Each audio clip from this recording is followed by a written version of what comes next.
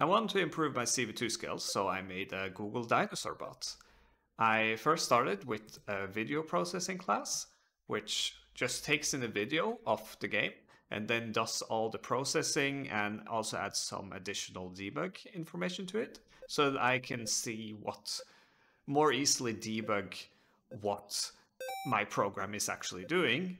Next, I imported a window capture thing that uses some Windows DLLs to have faster capture. I can link a tutorial for that in the description. And then I used PyAutoGUI to actually make it use the keyboard to play the game. So just to quickly go through everything I did. First, I take and pre-process the frame.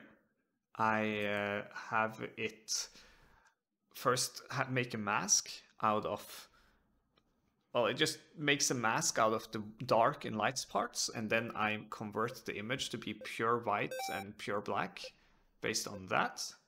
And using those, I can literally just use a for loop to find the first white pixel, which would then be on some cactus.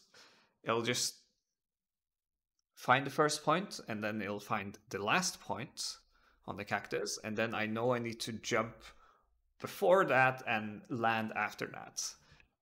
In the main script, I have some other code that just checks how far away I am based on, and also checks the speed. So it takes how far the first part of the cactus has moved, and then uses that to determine the speed at the current frame, and then it does some math. I kind of winged the math for it, and then tuned it to work. But essentially, it'll just jump not too soon, not too fast, and then it'll just go forever. For some reason, the Google Dinosaur doesn't have any birds for me, and it doesn't actually get faster at some point. So I end up just getting 100,000 points, and then I didn't feel like running it anymore. But it was a fun project. I also added some code to make it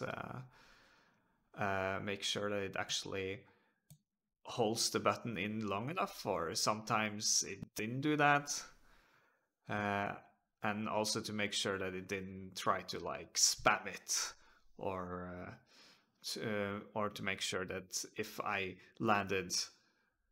I tried to jump before hitting the floor, it would just jump when it hit the floor instead. And yeah, that's basically how it is. That's basically how it works. And I end up getting over 100,000 points with that. So it was a fun project. I would recommend it if you want to try learning how to use CV2. And that's basically everything. Bye-bye.